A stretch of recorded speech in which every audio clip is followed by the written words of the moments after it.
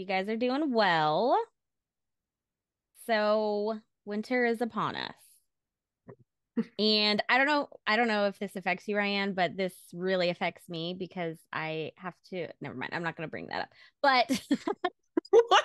Why? so What? I get shocked all the time, like really bad. And I Like don't know. shocked, like, Yes. No, not yeah, not like everything is surprising to me. I mean like static electricity. So okay. I was thinking about that this week, and I don't know if it's just me and my like a conduit. Is it, do I have a higher electrical something? I don't know. Force around you? Yeah, You just a could. high maybe. It's worse Well, in the winter? it is worse in the winter, so I looked it up, and it's because there's less moisture in the air, which makes sense. Okay. But Yeah, I I don't highly know. doubt that affects anywhere on the East Coast. It's so humid here. I was about to say, I was like, does that even no? Where do you get shocked? Like on doors and stuff? Yeah, on my computer, on doors. Oh, Um, Sometimes when I go to wash my hands, the water, what the fuck? I know. It's pretty wild. Yeah, what? Are you in like Area 51 or something? I Like, what This is is what I'm that? saying. Yeah, I don't know if that's normal. That's interesting, but I have no idea.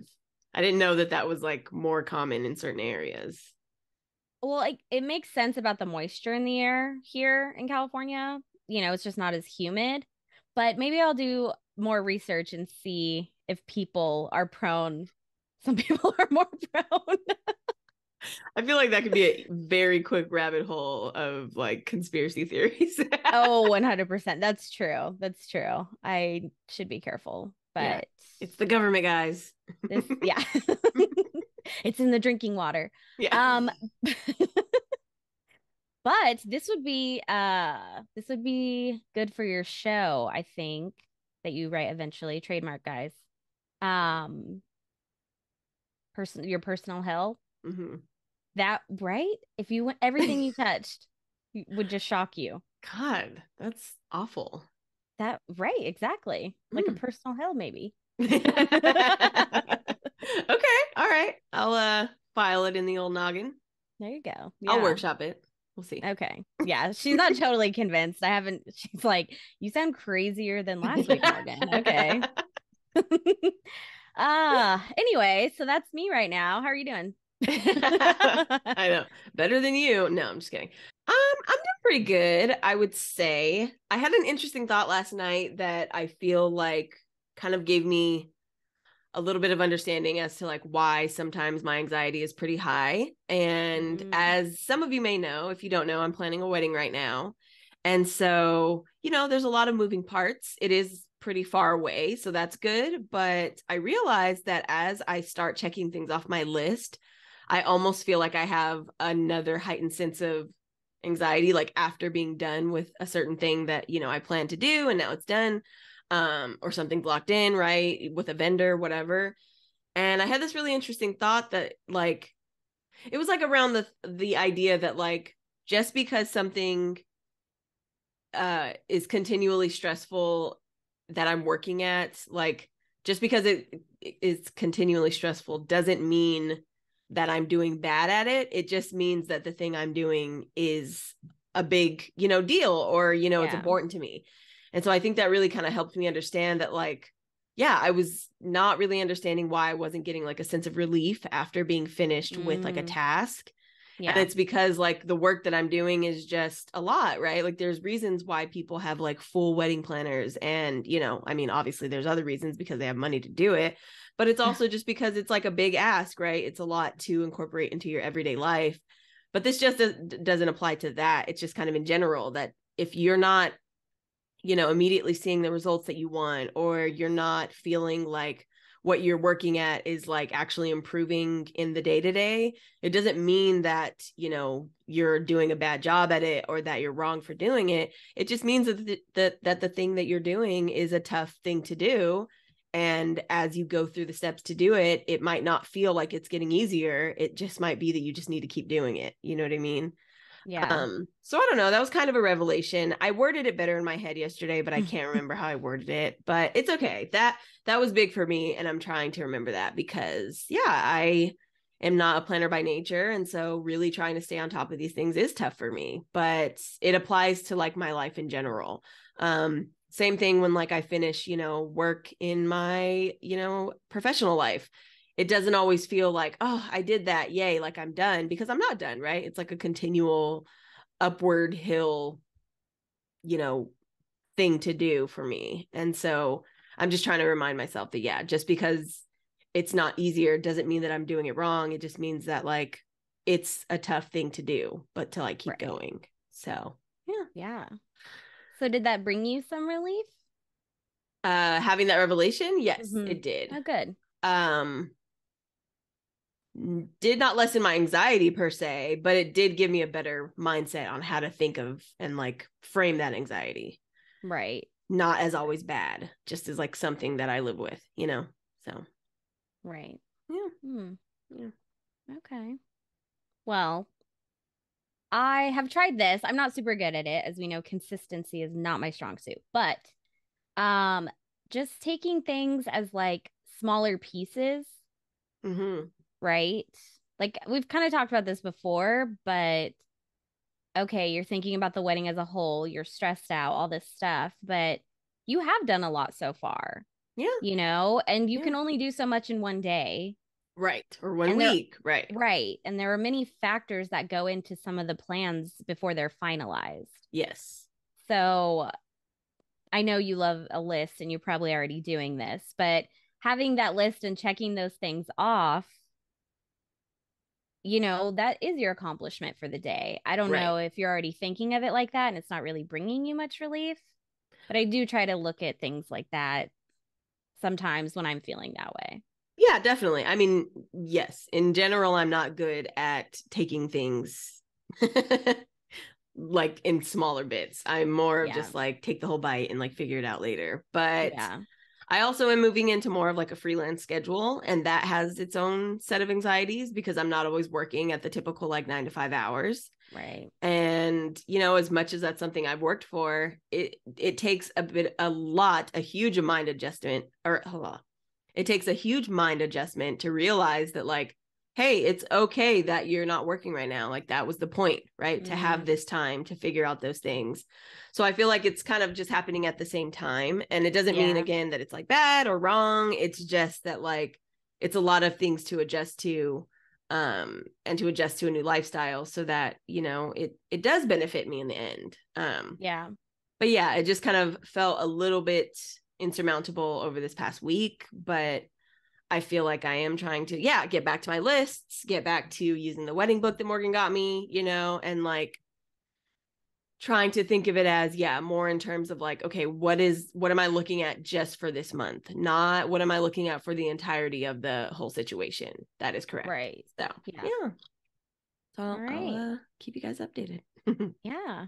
And we have some topics now for our next few episodes. So, Yeah, there you go. yeah, some deep dives into mental health. Love that. Mm-hmm. And speaking of this week's episode, kind of did that, which I thought was interesting. I mean, Hmm. not so deep. We'll probably have to revisit this in the future, Okay. but definitely took me to a lot of Psychology Today pages in the research. So Oh, love some good psychology. Let's go. we love it. Yes. So let's get into it. Today we are talking about intimacy. Yes, love it. Yes. All Yes. about it. So, first question, what do we think intimacy is? Ooh, isn't that so interesting? There's so many words that in day-to-day conversation, but like if somebody actually asked you like what it means, you're kind of just like, well, for me at least, I'm like, okay, it's like a feeling of closeness. Actually, I don't even know if it's a feeling, but for me, I think it's like a feeling of closeness and vulnerability, and being like the ability to be close and vulnerable, I think. Mm-hmm. Don't know. Give me the Right. No, definition. it's What do you I'm on the same page as you. I Okay. mean, Yeah, that's what I thought. Like I feel like I know what it means and I can use it in a sentence. Yeah. But you're right. If someone were to just ask me what is intimacy, I'd be like, uh, Yeah. please hold. Let me get Google. Like, Right, right. so let's get into it. Right. All right. So for many, the concept of intimacy conflates with the act of being intimate. So having sex. Um, and that's not quite right. In reality, sex is just one of the many acts of intimacy. What's more, physical intimacy is only one form of the word's many meanings, which, according to Merriam-Webster, is, quote, something of a personal or private nature, end quote. Oh, okay. Okay. So maybe we're not totally off base because that's a really vague definition. Yes. But it does make sense because you can use intimate outside of relationship wise, right? Like that can be used. An intimate setting just means that, right? It's like a closed private occasion or matter, right? Right. So okay, all right. Yeah. Interesting. Yeah. So, in fact, there are at least five types of intimacy, all of which provide a means for being close to another person in any number of ways. And truly connecting with someone calls upon a combination of the five types of intimacy. Hmm.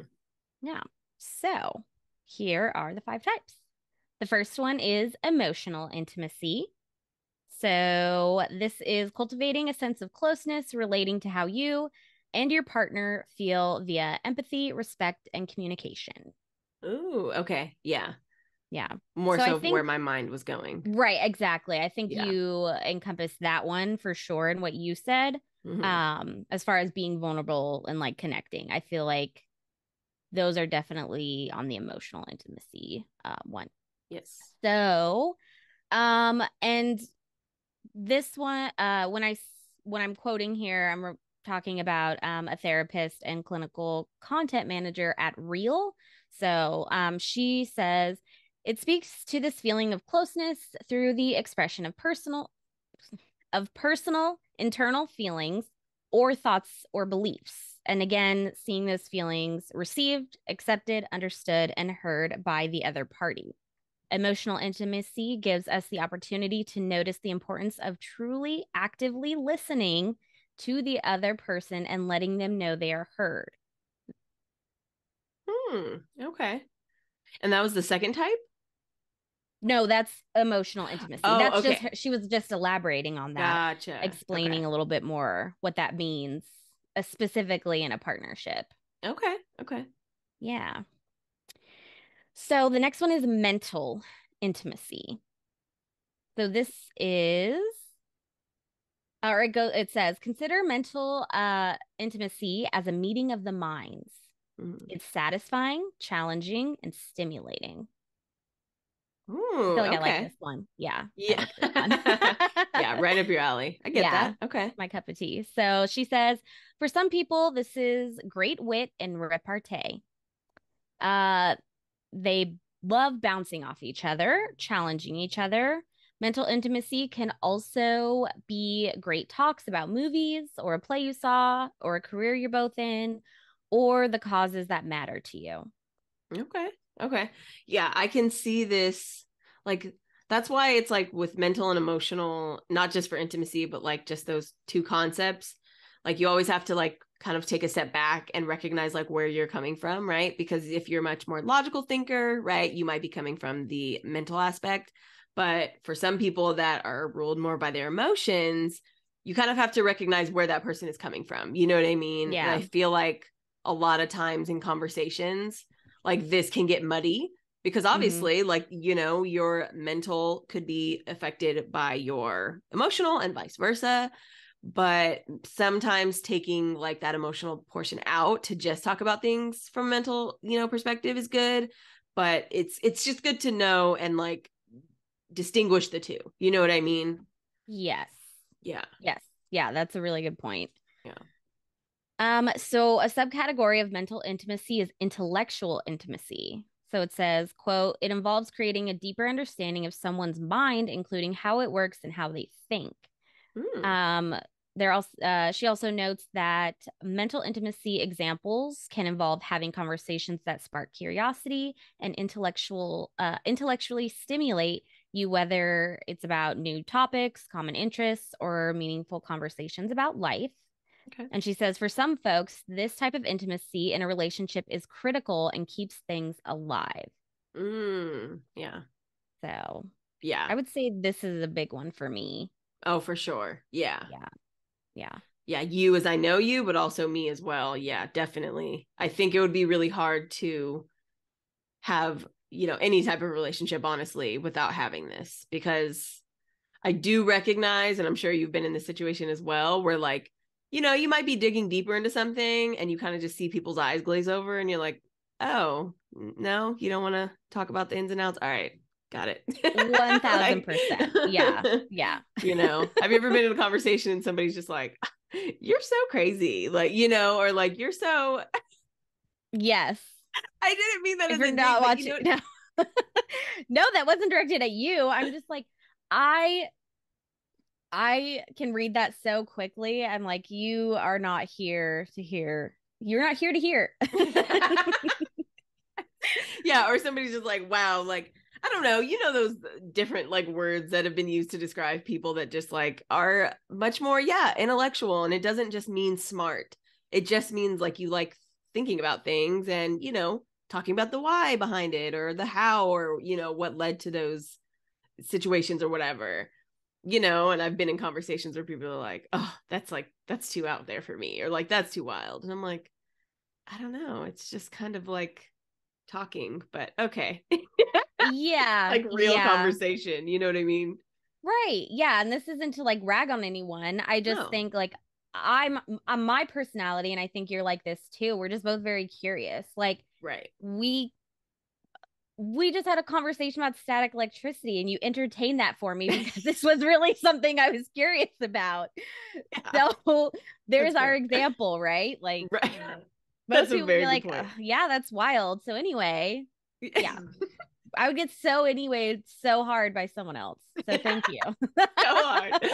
That's a really good way of putting it. Yes, I agree. And why not entertain conversation? I get if that's just not like you, if that's just not like your forte.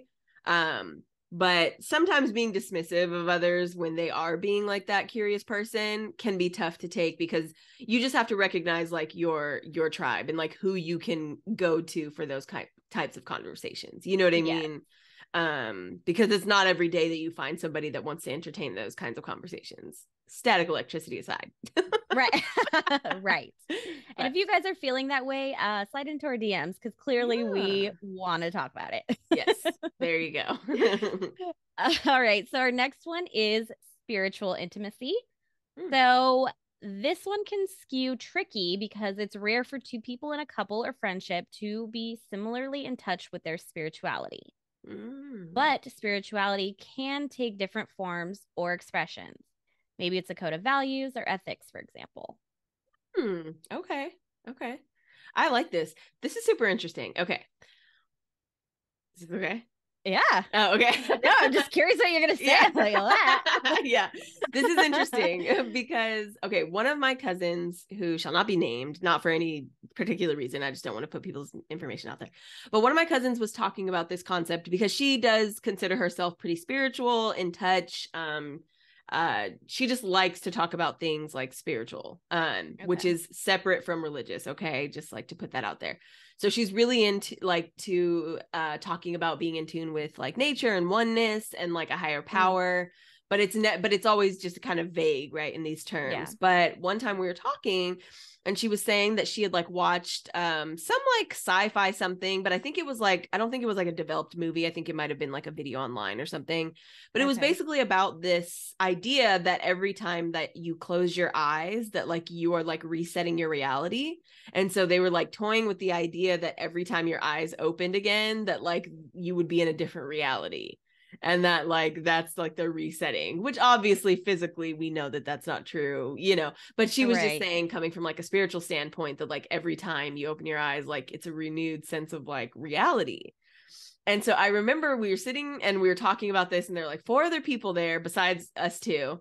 And I Mm, was like, That's really interesting. I was like, because if you close your eyes long enough, like, and you open them up, like, your eyes kind of like have to take a second to like adjust to the light, Right. adjust to your surroundings. If you keep your eyes closed, but then like go into a dark area, like it won't be as like polarizing to your eyes because Right. like You you've already adjust quicker. adjusted, Right. right? You adjust quicker.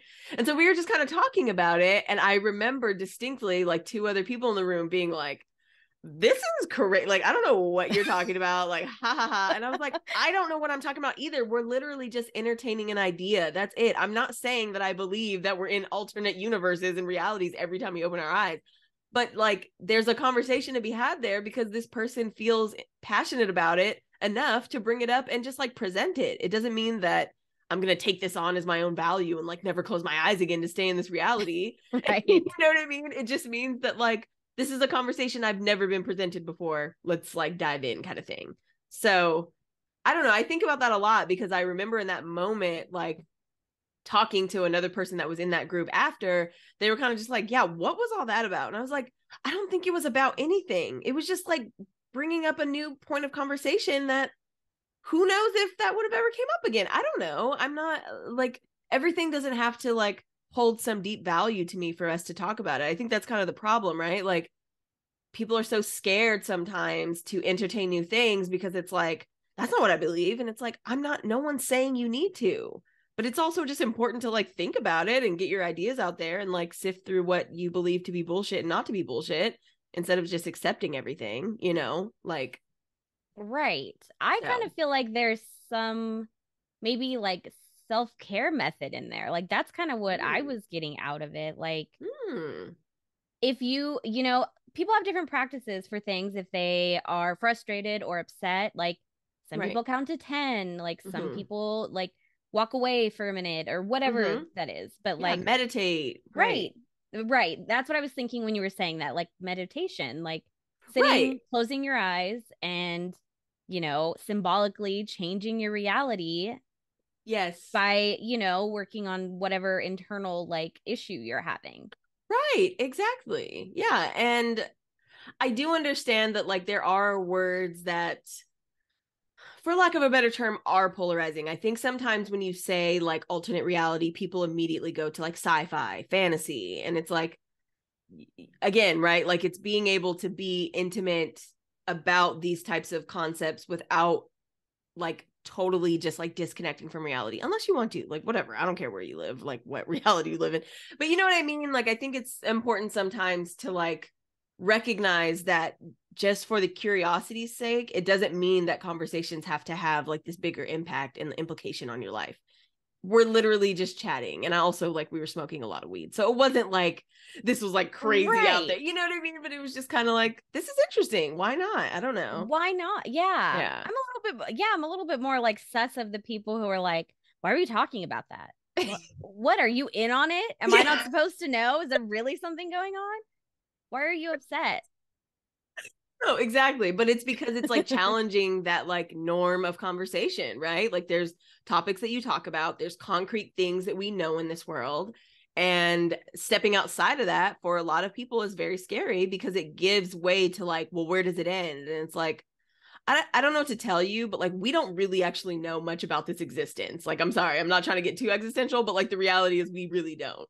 So like Right. the fact that human brains, I mean, that's what separates us from different animals, right? Like the fact that the human brain is able to like talk about these abstract notions for no other reason than just curiosity, like we're talking about. Who the hell cares? Let's talk about alternate realities. You know what I mean? Like, who Right. cares? No, that's So. true. Maybe were they smoking too? Maybe they were just too high and they were like, you are freaking me out, man. They were, and they both were like, I get paranoid. And I was like, okay, Oh, that's okay. fair. Yeah. So Yeah. they're like, no, Okay. I don't want to close my eyes because I'm scared I'll like wake up on Mars. And I was like, Okay, there we go. Full give circle them the now. benefit Now of I the get doubt. it. All right. Okay, Yeah. okay. But no, but you made a very good point. That's very true. Have the Yeah. conversation. It's interesting. Right. I don't only want to talk about like the latest like trending video on TikTok. Yes. Right. Exactly. Yeah. Yeah. Yeah. There you go.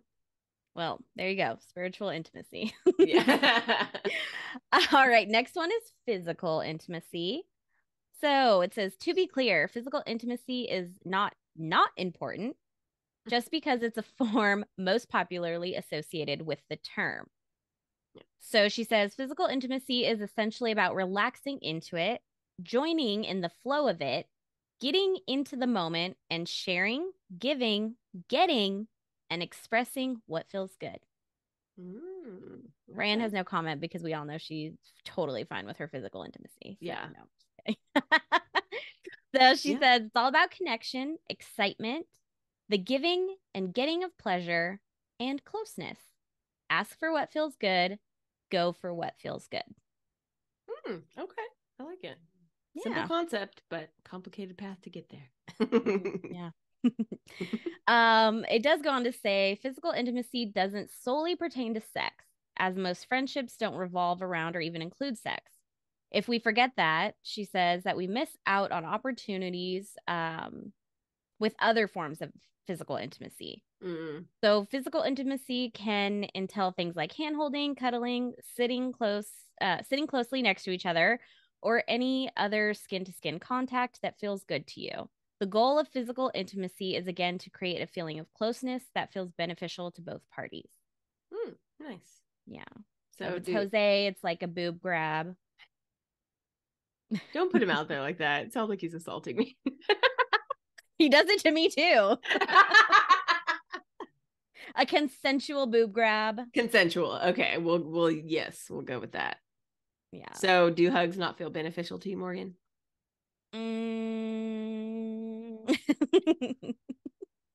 We have our answer. Sure, hugs are fine. Are they fine? We talked about this. I don't want a hug from a stranger who's like, I'm a hugger. Yeah. You are not someone I'm trying to build physical intimacy with. Why? It just said friendships, physical intimacy. It's important. I don't want any other friends. But your friends that you have want the physical intimacy. You know what I'm getting at. Hugging is not something that you are always the most giving with. Oh, you want hugs from me? Yeah. Oh. Dude, look at the way you said that. Look at the way that you presented that. As the most outlandish, like closing your eyes in a different reality. Yeah, I'm like, well, why don't you close your eyes and in another reality there's a Morgan that gives hugs? No.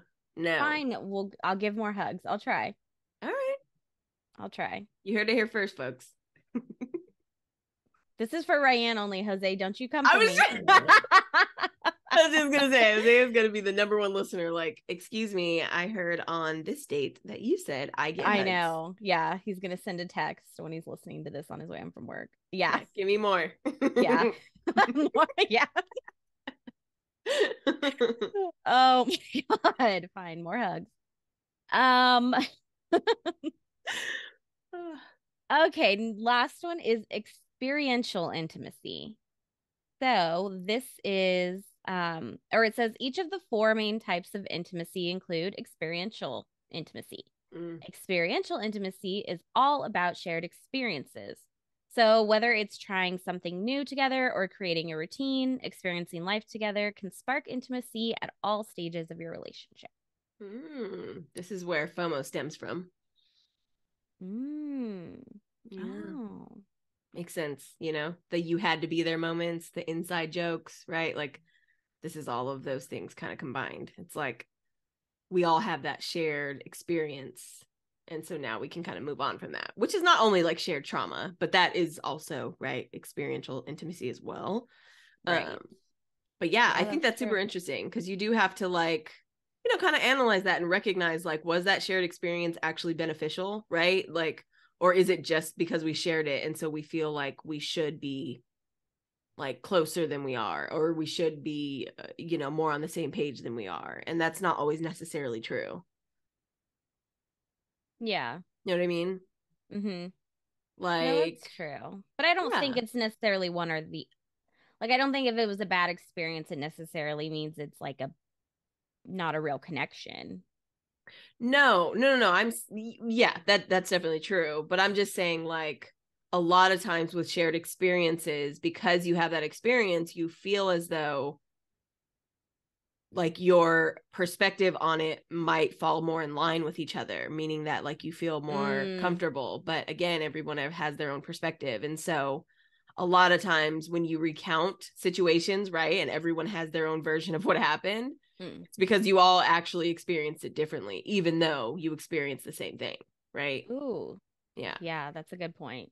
So See, I told you, this one's a thinker. I know, guys. Yeah, if you were looking for like some stats on, the Right, yeah. breakups and all that stuff, like, Yeah, how many people are intimate? That's not their what type? You know what I yeah, mean? Like there's you're it's right.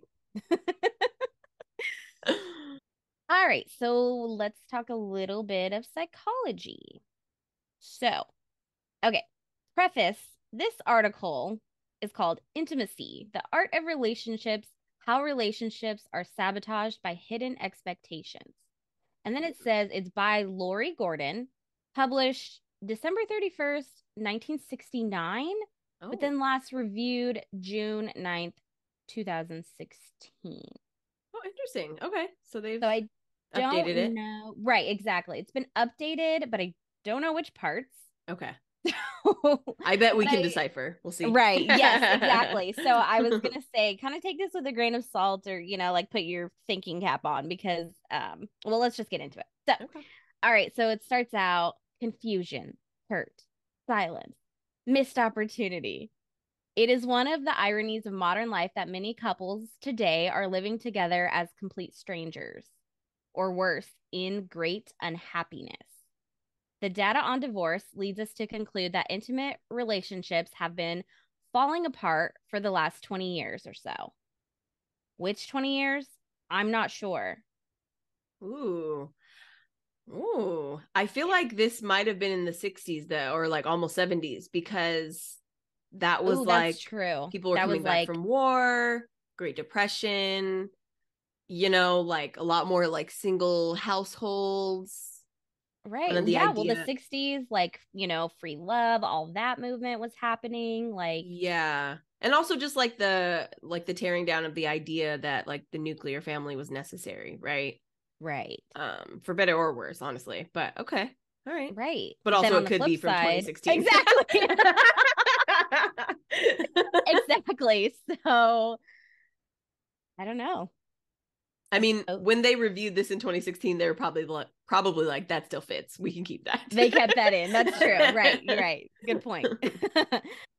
So, the truth is that couples have never learned reliably how to sustain pleasure in intimate relationships. The Hmm. difference is that, or no, the difference is that it never mattered so much before. Hmm. Okay. Okay. Interesting. Which, if we are looking, if we're looking at the 1969 context and how you brought up the nuclear family, now I can't say anything.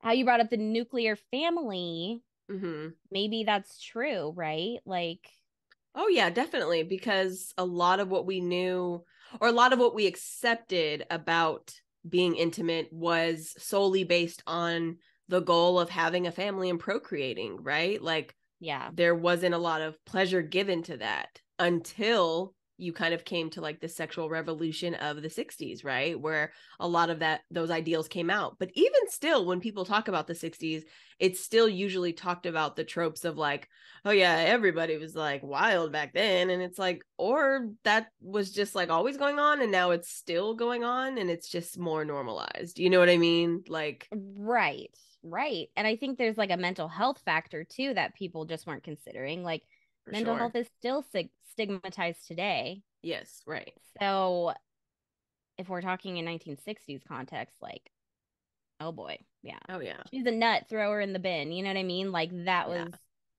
there was not the conversations that we're having today, unfortunately. Right. Yeah, exactly.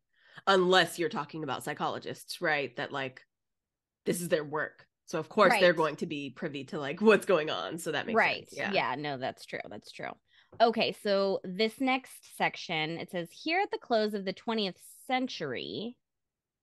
So that would be the end of the 90s, right? That was because we're in Yeah. the 21st century, right? Okay. Yeah. So it has clearly been reviewed multiple times. Right. So it says here at the close of the 20th century, we have the luxury of living in splendid isolation. Unlike in more primitive cultures, it says, quote, quote, primitive, most Americans no longer live as part of a large family or community where we develop a sense of comfort and safety, a network of people to confide in, to feel at home with.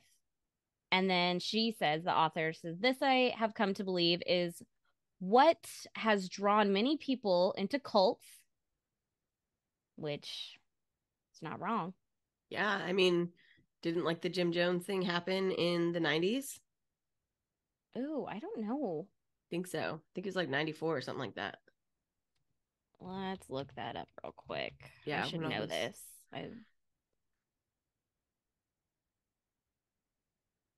Jonestown. Oh, 78. Oh, really? Was it that long ago? Yeah. Oh, I don't think I realized that. So crazy about the Jonestown, because it was called the Jonestown Massacre, right? Yeah. Yeah, because like they ended up, it was wild. If you do not know about the Jonestown Massacre and you can handle it emotionally, look it up. It's very interesting, but very fucking sad. Yeah. But yeah, if you don't know about it, like that's where like the trope comes from, like don't drink the juice, right? Like because Don't drink the basically Kool-Aid. Yeah. don't drink the Kool-Aid, right? Because it's wild. I don't even want to get into all that. However, my mom knew somebody who sent her son there and she was going to go herself, but didn't have the money for her plane ticket yet. And her son died there. Whoa. Yes. That's why I All was right. surprised when you said it was 78 because I was like, oh shit. For some reason, I thought it was a little bit more current than that. But No, that's wild yeah, though. because they went to what country was it? Guyana or Yeah. yeah, Guyana. Yeah. So fucking sad. Okay, continue though, because this is a good topic. Yeah. This, well, side topic, we should have your mom on to tell us about that. That's really interesting. I I mean, mean, very sad though. I mean, that's really terrible for her friend. it is really terrible, but I like that they put in air quotes like primitive cultures because really just moving away from like collectivist societies is really more of what like they're touching upon.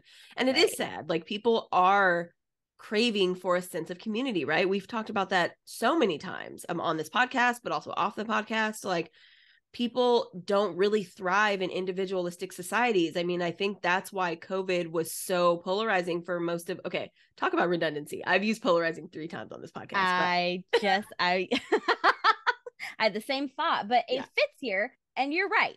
Right. No, exactly. Because like individualistic societies, just as like a concept, doesn't truly work that well because nobody can do everything alone, right? Like I think we find that out all the time. I'm literally talking about being overwhelmed about trying to plan an event by myself, which no, I'm not alone. But when you start to feel alone is when you start to like look outside of, your current circumstances. So we've talked about how enticing cults can be. So I'm just Oh saying. yeah.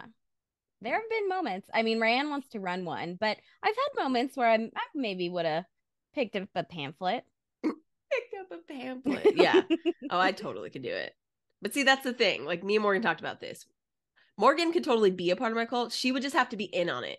She would just have to know I that like would be my okay. goal See, was to this is be the that. thing. Yes, Ryann would be like the face Yeah. of the cults, Yeah. and I'd probably be behind the scenes, like pulling all the strings. Yeah. That's fair. Yeah, There's we'd a lot make of a good knowledge. team. Make a good team. Back to cults. So the need to feel part of a bonded community. There is a sense of being at home emotionally as well as physically. Our culture provides for meeting all other needs, especially the need for autonomy, but not for intimacy. Wait, So read that again?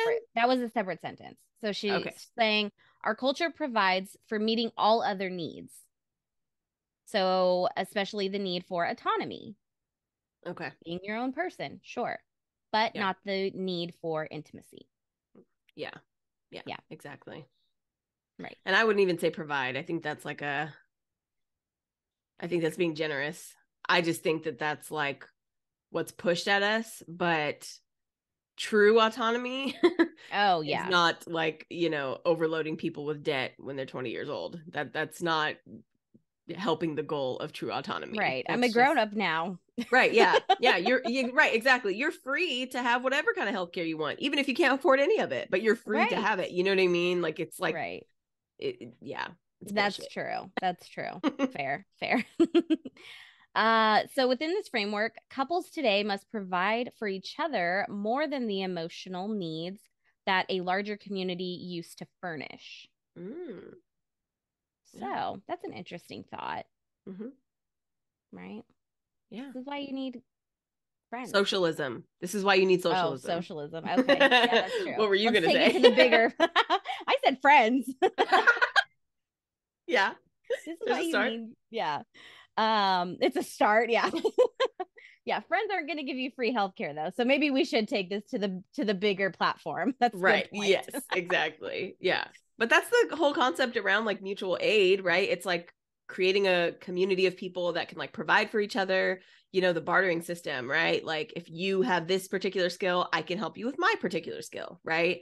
Yeah. And it's much more effective because one, you're able to like employ someone and you yourself are employed as well, but also two, you're able to build like a relationship of trust and communication there, because now you understand like your areas of success and somebody else's, and so you're able to build off of that. So it is true. I mean, it is like building relationships as far as like friendships as well, but also just like giving back to like the community in which you're a part of. So I yeah, I have some strong thoughts on that, but we'll keep it on the topic of intimacy for now. Well, that was very mentally intimate of you to share. Oh, So thank you. intellectually intimate. Oh, I that kind is of said that kind of sensual. I didn't yeah. mean it like that. I was just trying to remember the phrase. But maybe that is sexy. You know what? Good job. Hey, intellect is sexy. Intellect is sexy. That's true. Yeah, That go is read a true. fucking book, folks. Go.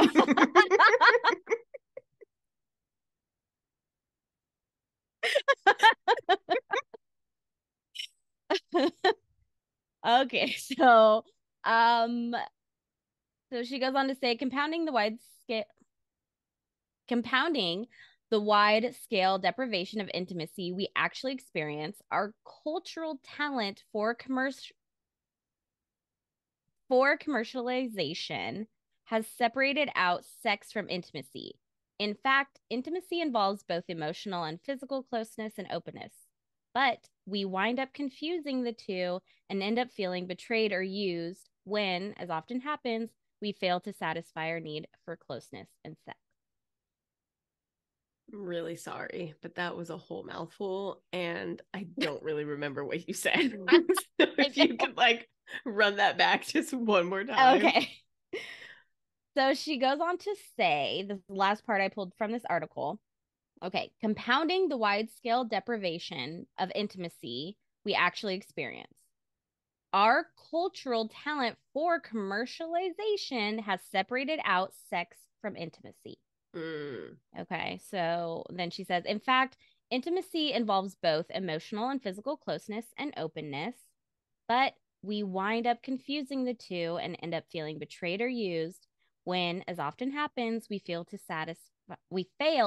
satisfy our need for closeness and sex.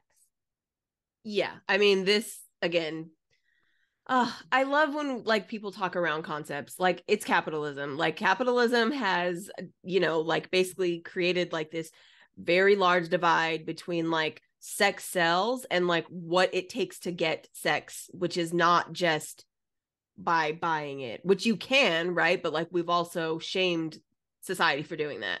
So it's basically like, yeah, commercialization is an effect of capitalism. Like we've decided that money is more important than people, right? Profit over people. So when we did that, we decided that like we're going to push this in everything, right? Make Pepsi ads super fucking sexy and make, everything catered to like the over sexualized version of what humanity is, when in reality, like being a sexy person or being, in touch with your sexuality doesn't necessarily make you intimate, right? It just makes Yeah. you a version of yourself, which maybe you like, maybe you want to be that, right? But with like our culture moving towards this, like everything can be sexy, it makes it hard to like find like where you fit into that, right? Because I think that's why, like, for a long time we didn't really talk about like sexual assault, because that was pushed in every form. I mean, just watch anything before the year like 2010. Like, it is so clear and apparent that like we have tried to be or act as though we're okay with like the over sexualization of people, but then when those same people are hurt because people don't understand boundaries, because it's like, well, this is what everything is telling me to do, right? This is what everything is telling me around me that like a man should be. He should take charge. He should do all these things. When in reality, that's like highly problematic, you know, and Right. like, you know, not okay to do those things to people. So yeah, I totally agree with this, but it does leave people feeling very empty because they're just following what is pushed in our popular culture. It just isn't working out for them because they're not the ones on the big screens, right? Like, there's a Right. reason Harvey Weinstein was able to do all the things that he Yeah. was able to do for such a long time. I mean, but seriously, right? It's Yeah. because he literally was a creator of a lot of content that says you can be this way because this is what you can do when you're at this status. You know what I Yeah. mean? And that's not okay at any status, as we know. You know what I mean? And so it's like coming into a different time now is good, but at the same time, it forces us to reckon with the fact that we've created like a really ugly culture and Yeah. can't be mad when people act on that culture. Like, you know what I mean? We can call it Yeah. out, but we need to like also acknowledge that we've perpetuated this for a very long time. Like, Right. Yeah. so Yeah. No, that's very true. So let's switch gears a little bit. So, another Psychology Today article. This is called Intimacy, a Path Towards Spirituality. The essential ingredient for true intimacy, how emotional safety frees our heart to love. okay. Yeah. And this article is a little bit flowery for me, I like coming knew from a psychologist. I could see the way you presented it. You're like, okay, this is a it bit much. it was just let's get into it. Okay. So it says, and I just picked out some pieces, I'm not going to just sit here and read whole articles to you guys, but he says, we're wired for long, or no, we're wired with a longing for safe, satisfying connections. But sadly, we may not be fully aware of how we disrupt the intimacy we want. If we can understand how intimacy gets derailed, we can become more mindful of what it takes to create emotionally safe connection. Okay. Okay. So, feeling emotionally safe means feeling internally relaxed and open. When we're intimate, we feel connected.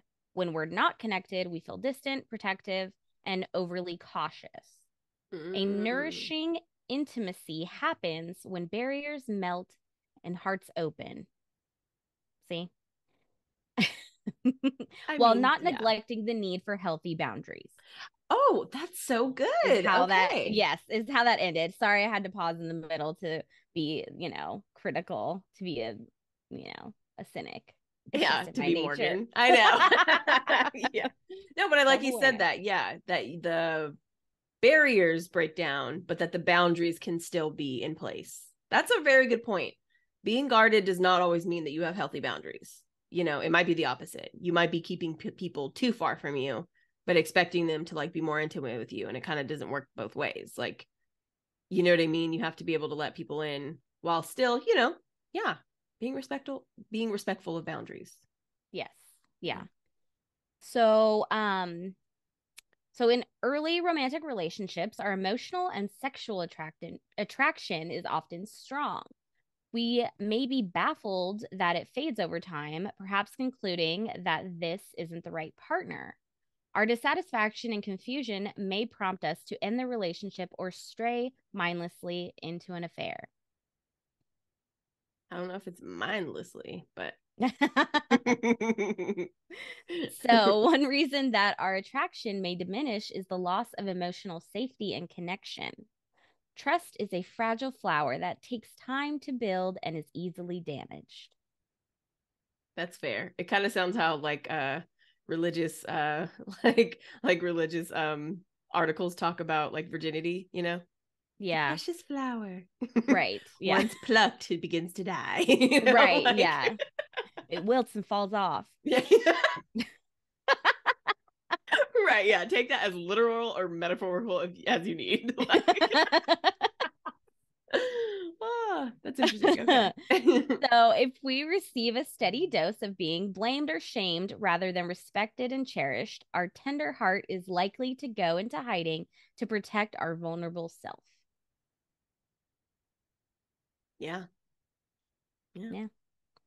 So, we might think we should be stronger and just like let things roll off our backs.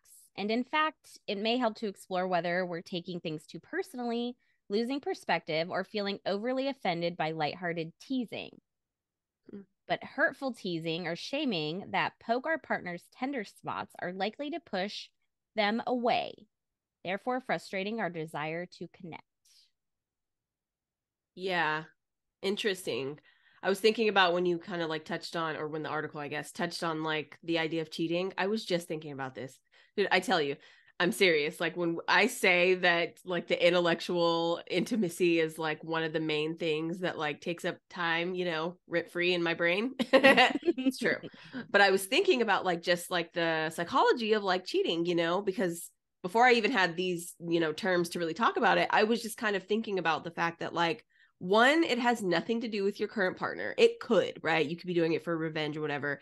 But let's just talk about like a general like, oh, this person cheated on the other, right? And also I was thinking like, why is it called cheated on? I don't get it. But anyways, we're not going to get into that. So, Okay. yeah, but what I was thinking about was that like, and it goes in line with this, is that like, again, if it has nothing to do with your partner, it has everything to do with you wanting to receive something that you feel like you're not receiving, right? Even if you are receiving it, but you're just not accepting it from the person who, you feel like you're supposed to be accepting it from. When you seek someone else new out, there's more likely a chance that you actually don't have a real connection with this person. Maybe intellectually you're not intimate with them, or mentally you're not intimate with them, but you're Yeah. only focusing on the physical intimacy because that's the most like outward way of showing it, right? Like the actions behind it. And so I was just thinking about like, that's probably why like the love language, figuring out like how you like to receive love is so important, because you might just not be communicating with your current partner. Again, could be a myriad other issues. I'm not saying that, but you might just not be communicating what you actually want to receive from your partner. And it's easier to not have physical or a mental and emotional intimacy with some new person, right? And not have to tell them all those things, and just seek the intimacy that you feel like you're missing. You know what I mean? Or like you feel that you deserve or something, or you're insecure about, right? Like, yeah, I was literally just thinking about that on my metro ride. That deep thoughts on the metro. I Ryan's solo album coming out soon. Deep thoughts on the metro. Deep thoughts on the metro. Yeah. But you get what I'm saying? Like, yes, that's true. And I mean, I think it was interesting. Like, that's what I was saying. This episode's definitely more like psychology and mental more than anything else, because I mean, like we said, we couldn't define intimacy at the beginning. And now we know there are 5 types. And so, it's saying you need all 5 types to have like a fulfilling, happy, intimate relationship with someone, whether it's a partner or not. And so, but physical, and I think that last article made that point, like sex has been kind of, what did it say? Like it's, yeah, you can look it up, but it's we been fail like to brought to the satisfy our need for closeness in sex. So we're looking for that connection, but we're looking for it in all 5 different ways. But you're right, like sex seems to be the most the quickest way to get it. And right. this second article is saying, when you're first with a romantic partner, you do have like an emotional and sexual attraction. Like that's kind of where your intimacy starts. Right. So if you are, stepping outside of that relationship, maybe cheating or whatever the situation is, then you are trying to get that Yeah. Feel that initial. Right. Yeah. Fill that intimacy gap or again. whatever. Yeah. Or even, but there are also like a lot of sex workers that, just have clients that they just talk to, right? Because people feel that, maybe they don't want to go to therapy, or maybe that's just not what they're looking for, right? They're looking for like some of the sexual portions of being intimate with someone else while also being able to just talk to someone else, right? While maybe Right. feeling physically or attracted to that person helps their Right. intimacy, you know. I don't know. That was just super interesting because I feel like that's really important. I don't know. A lot of times when I hear, whether it's from somebody I know or otherwise that like they got cheated on, it's always just like this ownership of something that I really don't think that you own, like I got this thing happened to me. And it's not to diminish anyone's feelings in those situations. It's just to like maybe think about the fact that like other things are at play. And I don't know if that would actually even help in those situations. It's not going to console you to know that like, well, they were just looking for like physical intimacy, not intellectual or emotional that we have. Like, I'm not saying that. Right. But again, these are just conversations. Right. Yeah. In that moment, I don't know if I would be as No, high-minded. definitely not. Probably be No. fucking pissed. Yeah, exactly. I'm seeing red, so I don't care what's going on. Right. Yeah. I'm Yeah. not thinking about the 5 levels of intimacy when I hear Yeah. you're banging some chick off Instagram. Like, no, Damn, that's a very specific situation. it's fine. No, I'm just kidding. It Oh hasn't my happened. God. It's just the first example. Okay, so to wrap this up, so an erosion of emotional, sexual, or spiritual intimacy can be caused by many factors. A good starting point for unraveling this mystery may be to explore your possible contribution to the situation. There So, you kind go. of basically what you were saying. Good job. Look at you. Psychology Today over here. Special guest on the pod today. Thoughts from Ryann the with her Metro. solo album. Yeah. Yeah. Yes, we love a callback. Yeah. Okay. So we both went to the same place. I love it. We have intellectual intimacy for sure. Oh, we do. Oh It's a yeah. little too much. Yeah. Seriously, we need to You're finish like, fucking is there sentences. one host on this or is there two? This is why we need to say our names at the beginning. Oh my gosh. Yeah. Anyway, so are you experiencing unmet needs or vulnerable feelings such as hurt, fear, shame that you are acting out indirectly or perhaps angrily rather than expressing in a non-blaming, mature way? I statements. Yeah. Yeah. Mm-hmm. All right. So that wraps up our psychology. So let's finish this out with how can we be or how can we have more intimacy? Okay. All right. So 10 proven ways to increase intimacy. Number one, disclose more to feel closer. So intimacy is the process of discovering with another. Over time, though, without continued attentiveness, it's easy to lose that urge to keep discovering all there is to know about one another. Mm. Stay curious. Yeah. Yeah. Stay curious. I like that. Is that a brand? Is that from something? Stay curious. I don't know. TM Huh. if it isn't. TM, yeah. The first song on your album. Um, okay. Number two, make time for deeply emotional conversations. So these are among the times people feel closest when we share our thoughts at the end of the day. When we're lucky enough to be able to do that, it feels very intimate. Mm-hmm. That was one Yeah. example, but maybe not all the time. Sometimes it's a lot. I want every conversation to be a deeply emotional conversation. No, not every conversation. But I will say there's something for like the way they were wording it, I kind of got like schedule this a little bit more. Mm. Because it's being proactive before it comes out in the heat of the moment and you're upset about Oh, something else. yeah. So I do definitely That's agree with yes. this. Yeah. Yeah. Okay. Yeah, that's true. Do something new or big together. Mm-hmm. So, one example shared instances where two partners felt closest um, when they have a productive talk about something upon which they disagree. But also, she said, when they produce something together, having a productive talk, making something together, making plans together, going somewhere new, Mm-hmm. experiential intimacy. Yes. Racking up those experiential points. Like Yeah. Yeah. it. It's like Expedia, but experiential. That's what I thought of when you just said that. Um, all right, number 4, relish the routine. So, when we're new to one another, whatever we learned is unexpected, resulting in intense emotion. Gradually, over time, we become more predictable to one another. So, there's a positive side to this predictability. It leads to intimacy where partners are so connected with each other that the one doesn't recognize the other is there. I don't know how that's the positive side.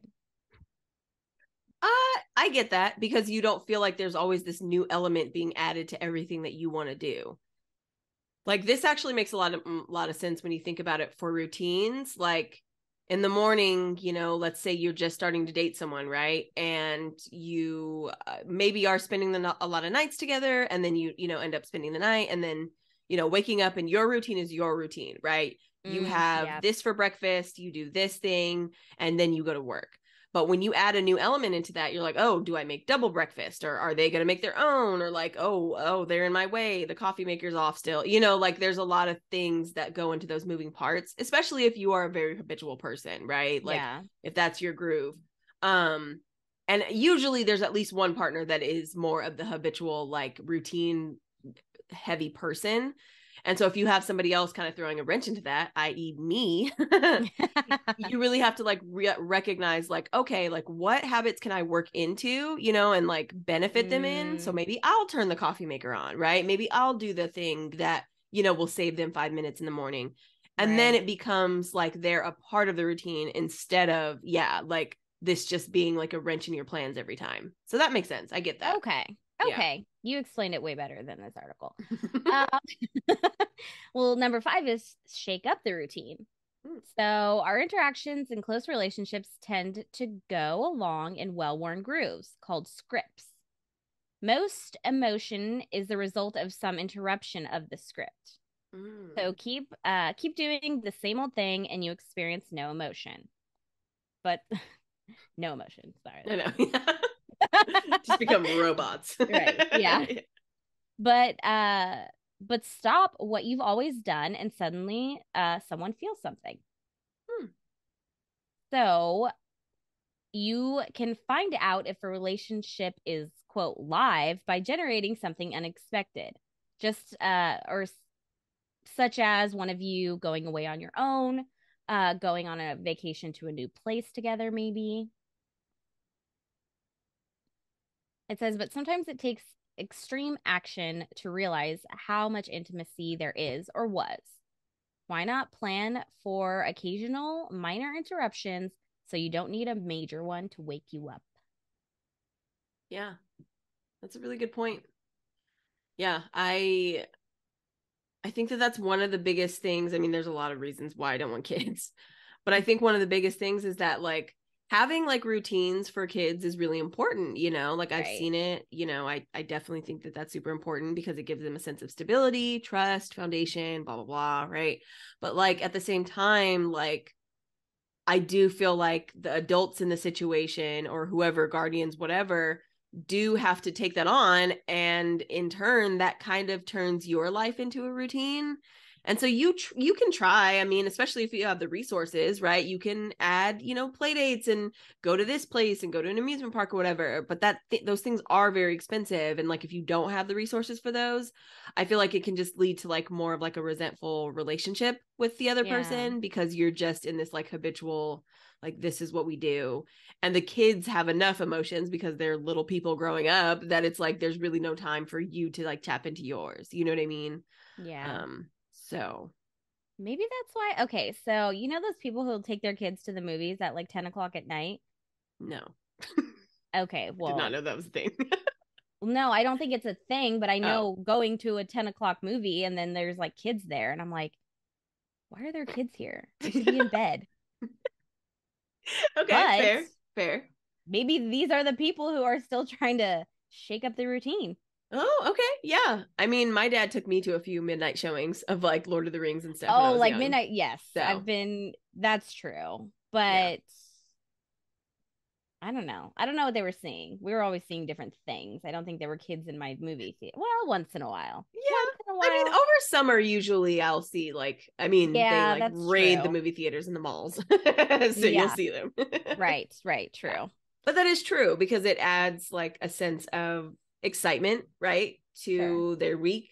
But I don't get excited about movies like that. So, I mean, I like movies, but if I had kids, like I just don't want kids. I don't want to go down this road. We don't need all the reasons you do. It's okay. I'm on the fence. Who knows? I Yeah, agree with most of what you're saying. yeah, yeah. Like, Yeah, but I could see you as a mom. Like you'll do it. I know I would do it, but like I have the choice of if I want to or not. Right. So, anyway, okay. The next one is make it harder to walk away. So, this example, so there was a married couple, they were stagnant. They made a family project of a year-long sailing trip in the Caribbean, which like Like no. physically hard to walk away. Right.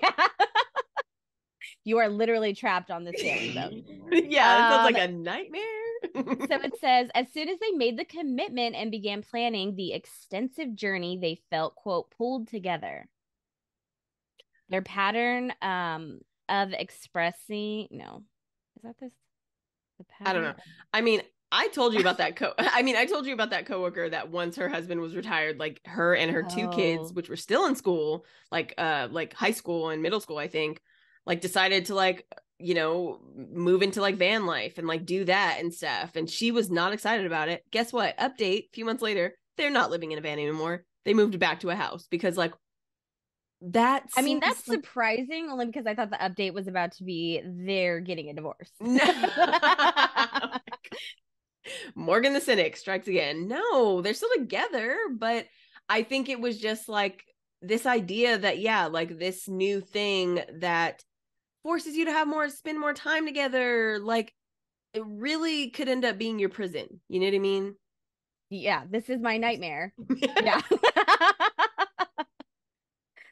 That's just so, that's just too close of quarters. Yes. I mean, I just think it was also just a little bit impractical for their lifestyle at this I mean, point. yes. If Yeah, their no, kids that's were true. at least 16 and 17, maybe, because they're one, probably going to be out of the van soon. And two, like then you and your husband could travel. Or if they were like homeschooled, maybe that would be a little bit more reasonable. They're Because then not homeschooled? I don't think so. I don't know. Let's Oh not my get into all God. that. You're But like, Dad, I have to go to school. And he's like, okay, I'll drive our whole home to the like drop off line. so I think what it was is that they still had their house. I think they were just living. I don't know. I really don't know. I know he was military though. So I think that they did have a house on base. They were just Mm, using this as a way to open up their, uh, options to where to go. Because if you know anything about like living on base, like it's pretty, I mean, again, it's pretty like routine heavy, right? Like right. they have certain things at certain times. You can get a lot of benefits from living there, right? Cheaper gas, cheaper groceries, all those things, right? Discounts on things. But it is kind of a little bit confining. I could totally see that being like a little bit confining. So I think the Right. idea was like on the weekends or like long extended trips, using the van as like a way to get out and see more of just like, the country kind of thing. So in theory, that does sound really cool. But I do think that just in general, like, again, this idea of like, oh, well, we're making this commitment. So like it'll bring us closer together kind of just, again, seems like your own personal prison. So That's true. And it doesn't bring up kids anywhere in the example. So that would probably be a whole different story. right, exactly. But this feels like it could be the beginning of one of my true crime podcasts. like, oh, this couple was having a rocky, they were going through a rocky patch, so they planned a year-long sailing trip to the Caribbean, but only Yeah. one of them came home. Yeah. So, just saying. It could be. I mean, yeah, but all right. Well, let's stop being so cynical. We'll just wrap up their example because it could work. It could help. So basically, in the sailboat, neither of them could just walk away. So they learned to talk at a deeper and more honest level. Damn. They needed like the open seas all around them so that they couldn't like literally jump ship. Right. Yeah. It's this or murder. I would not go on like if we were at this point, I don't know. I don't know who my partner is, but I'm like, gonna be looking at you sideways if you're trying to get me, if we're in a rocky patch and you're trying to get Morgan, me on a year-long you sailboat need to take a trip. break off of the true crime. Okay, you need to take a break. Because I can actually see a lot of validity to this. Like, I'm not saying that I want to do it necessarily, although Ben does like to sail, so he might sail. I don't know about a year long though. Oh, Yeah. that's Yeah. really specific. I didn't know he was into sailing. Huh. Yeah, he is. Like, he really likes it. I'll tell you later. Whatever. Okay. But the point is, I do see the validity in like the day-to-day monotony getting in the way of like really being able to take time and like dig into issues. Like, there is a reason why Yeah. vacations are important, right? For your mental, to break away from the everyday woes and like just settle in, read a book, like think, right? Stare at a beach, like whatever it takes, even people watch, right? Just to give you some perspective outside of your own. So I do actually see some validity in why this could be like a very good, like, mental and, emotional stamina builder. Like, I do actually get it, because it's like you need that space away. And some people live with their families, some people live, in really close quarters. Some people live, very close just in general to a lot of things. And so you just don't really have that time. So I actually can see this as a positive. I wouldn't say if you were just like totally rocky and you're like, oh my God, we hate each other. But I could see this being more of just like we are so busy and engulfed in our lives, like maybe just taking a pause, right? Yeah. And also too, they did probably have to stop at a few islands. I don't think they were just like out on the open seas for like 364 days until they got to the Caribbean. You know what I mean? Like, right. You do have to take like pit stops. So there's that as well. That's true. That's true. Okay. Fair enough. I would do this, just not on a sailboat. That's all I'm saying. Okay. Not going on the sailboat. There's some nice sailboats, but all right. Well, that's for you and Ben. That's for your Sailboats vacation. are nice. They're like huge. Yeah, I know. I don't want to go on a year-long sailboat. It doesn't have to be a year. Number 7. Okay. So, ensure that it's safe to be open.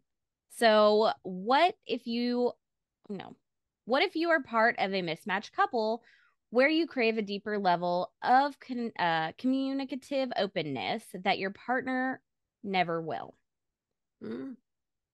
So, comfort levels with verbal sharing typically do increase with practice in an emotionally safe context. So, continue to work on becoming a non-judgmental listener. Yeah. Yeah, I agree. And get some friends that you can talk to. Yeah. All right, number 8. So, consider whether you're a better match than you think. Ooh. So, people vary as to how much intimacy they require to avoid loneliness and how much they can tolerate before feeling saturated. Those with stronger needs will work harder to ensure intimate contact with their partner by listening more closely and encouraging their partners to be more expressive. If the need is weaker, then there will be a weaker correlation between intimacy and relationship satisfaction. In other words, if you don't crave the level of total closeness I'm talking about here, you probably won't mind if your partner isn't that keen on sharing his or her own inner life either. Okay. Yeah.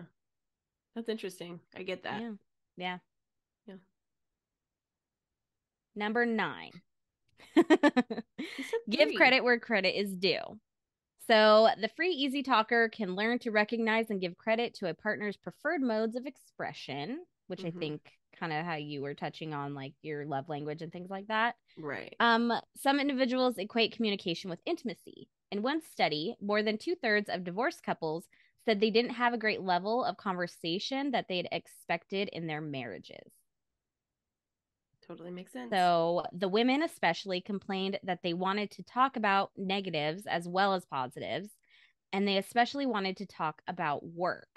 But the give and take, the emotional exchange they sought was missing. Yeah, I get that. It's like sad though, because it's so funny. Like as I get older and I see how like you know stereotypically men talk around their friends, like they are not as closed off as like I think a lot of people believe them to be, like, oh, men don't talk about things. They just like that's like not true. Like men are actually like really big gossips, and it's real funny when you get around like Mm, groups of men, because it's just like y'all gossip just as much. It's just in a different way. They might not yeah, dissect like the motives behind it, but they definitely still gossip, definitely still have those conversations as well. yeah. Um, but again, I just think it goes back to like I just liking your partner. Like loving your partner and liking them are two different things. Yeah, Like completely different things. Like I have love for a lot of people, but do I like all of them? Do I want to spend time with all of them? No. Like of course not. And yeah. I just know so many people that I'm like, I just don't think you enjoy their company. And that's huge. Like, that's huge. Like, being able to provide for a person, being able to, yeah, have those kids, meet those life goals does not mean that you will enjoy those people's company. That's just like a coworker. I mean, you know what I mean? Like, Oh, yeah. I don't know. Yeah. Both getting the job done. Yeah, exactly. Does not mean you need to like cohabitate. Yeah. Oh, true. Okay. And number 10, intimacy is more than words or sex. So, only a third of the divorced men in the sample above said that they didn't find the emotional intimacy they wanted. What some of them missed, though, was their wives being there for them, quote, in much fuller ways. They wanted concrete demonstrations of intimacy, such as being kissed or asked how they are at the end of the day, and being greeted with open arms at the door. As long as the less articulate, no, as long as the less articulate demonstrate their love in their own ways, they deserve credit for their thoughtful behavior, as well as extra patience and understanding on the part of the talk deprived. Interesting. Yeah, see? So I think, yeah, this kind of goes back to your point again, like understanding how people communicate their emotions or their feelings, or I don't know, like, you know, it's important.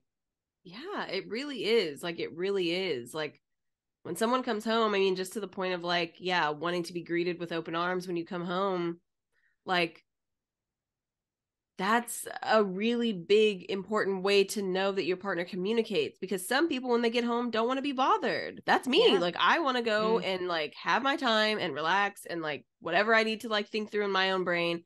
And then I will come around and we can like chat. But right. like, if that's not you, right? If that's not my partner, I need to know that, right? Like I need to know those things. And so, yeah, it just comes back to the idea that like, I mean, this makes sense though, because a lot of times, like with intimate partners, you want the things that you think are going to bring you happiness. You might not think about the ways that like your actions are going to affect the way your partner shows up for you. You know what I mean? Like Right. it's not just about like your checklist of what you see for yourself. It's about how your actions as you, the whole other human being in this situation, is going to impact their ability to actually do that. Like I don't know, man. I think about these things a lot, and I think it's really important. And like, I notice that people don't really dive into their relationships this way, which makes me really like second guess why, or like, it makes me critical of why like divorce rates or why like friendship breakups are more common. I don't always think that it's just this breakdown in like, we just went our separate ways. I just think a lot of times it is more of just like breakdown and understanding of like your actual nature, like that self-awareness piece, Right. Yeah. you know? Yeah, that's true. That's true. That's a good point. Yeah. Well, on that note, are we doing this wrong? Obviously, I'm not. I mean, yeah, I've definitely done it wrong. Yeah, it's taken me a long time to get here. I mean, developing self-awareness, like, and a serious sense of humility about yourself is one, important, but also two, not that common. So, I don't know. Have you ever been in a conversation with someone and you're like, you have no self-awareness about yourself, Yes.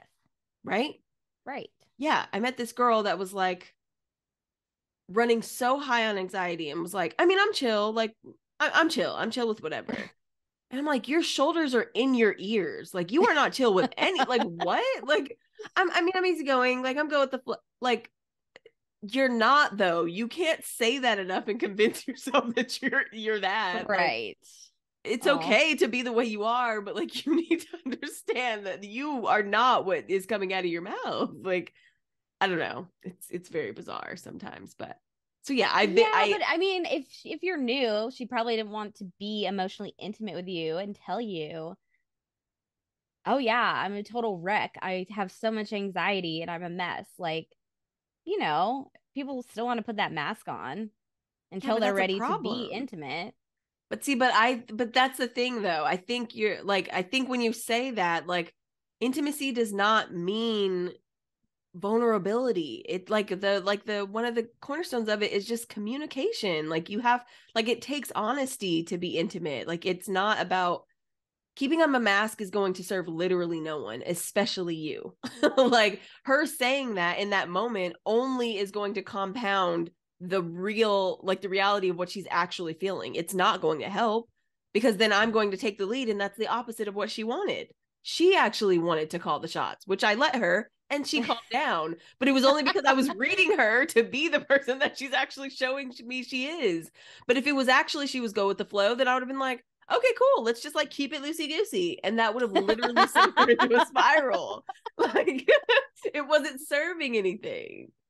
But I hear Right. you. I get what you're saying. But I'm just like, Right. And maybe putting a mask up isn't the right thing, but like, I mean, I can't say this now. We have a podcast where we literally put all our shit on blast, but like, not everyone wants everyone to know their personal business. You know what I mean? And like, this was like a more specific example to like your work situation. So yeah, she's probably a little bit more like type A, wants to be in charge. And like, you read that from her. So that's, you more comment on your skill being able to read people than her skill and being able to be open about how she's feeling. Like, right. especially maybe if that was the case, like nobody wants to be like, yeah, I'm super uptight and so I want to be in charge today. Is that okay? Who's gonna say that? I well, I think more people should say it. And some people do say it. And then I can go with that, because then I can like actually counter that with something that I feel like, well, let's talk about it. Or, you know what I mean? Right. But it's harder to get to that point when, like, what you're saying, if I'm understanding this correctly, is that not everyone wants to do that. But like, I am saying that that is a problem. Right. This No, is I get why what we you're have like saying, an but I HR department to right. like mediate conversations, because people are like, I mean, I just want these things. And it's like, you never said that. You never voiced that this is the way that you actually operate. You just tried Right. to make it out that everything was okay, when like it's not. You've been in those meetings where they're like, so everything's great. You're great. We're great. We're all great. However, we have a list of things that are being done wrong. And it's just like, okay, the sandwich method is only like so successful. Right. You know what I mean? It's only so Right. effective. Right. No, I get what you're saying totally. I'm just playing devil's advocate a little bit because I think people, and maybe just from my perspective, because I know I can be a people pleaser, so like nobody's trying to like step out and ruffle feathers and just I'm gonna be myself. Some people are, and that's great. Go live your life and do you. But I'm just saying that's probably where she was coming from. Yeah. I mean, So definitely, right? Yeah, like, right. but I mean, yeah, okay. I mean, but to me, like, this about me though. That Right. I like think this is why irks it's me to doing my it core. wrong, right? Because it's like this is the point of the show. We think it's being done wrong. Like, I know I do it wrong. I have probably serious intimacy issues, as Yeah. as I have probably demonstrated in previous episodes. Yeah. Everyone at arm's length. Yeah. This is Look, why I can't get a hug. Ryann knows me probably better than anyone, and she's over here like, you don't hug me enough. Like, obviously, clearly, like, yeah, we can finish each other's sentences, but God forbid I like, greet her at the end of the day. I don't know. You know what I mean? No, that's fair. That's true. But I guess one of the reasons why maybe our friendship has worked for as long as it has is because like it's just the ability to be honest about it, right? Like it's not always, and again, that is an intimate act. We've worked on that over the years, but I do think that there is something to be said about like coming a little bit more forthright with like those things. And I know that that's hard because I do wear things on my sleeve, which is why I might feel a little deeper or I might get hurt easier. But that to me is easier because at least I know, instead of like this long lingering feeling of like, maybe something's happening, I don't know. And then, later feeling resentful about it because I spent so much time doing this. So those are the things that I feel like I've done in the past where it's been like definitely wrong. I didn't know how to go about intimacy. I didn't really know what it meant. Yeah. And I still obviously don't. Like I'm like learning new definitions tonight. Right. This is like a lot to digest, I think. I mean, even just knowing like the 5 different types. Right. And like the difference between like we barely touched on like sexual intimacy. Right. Yeah, exactly. We could do a whole nother episode. Oh, that could totally be a subtopic. I love it. Yeah. I know. Yeah. So yeah, it's a big one. It's a thinker. Like I said. I'm still, the gears are turning. I'm still in it. I know. I don't want to blink because I might not be here. Oh, we've come a long way. We have. And this is going to be a long episode, so let's call it. I know. I'm calling it. All right, guys. Well, don't forget to pick up Ryan's new album. Thoughts on the Metro. Thoughts on the Metro. Yeah. It legitimately could. It fits more in like 2002, but I think I could still. I can see the cover. I can like envision the cover already. About like looking out the window. Yes. Yeah. There's like a couple of raindrops like streaming down. Ooh, yeah. Yes. Yeah. Mm-hmm. Yeah. I feel that. So we'll workshop. We'll let you guys know how it's going. All right, guys. Have a wonderful whatever you're doing, and we'll see you in the next episode. Bye-bye.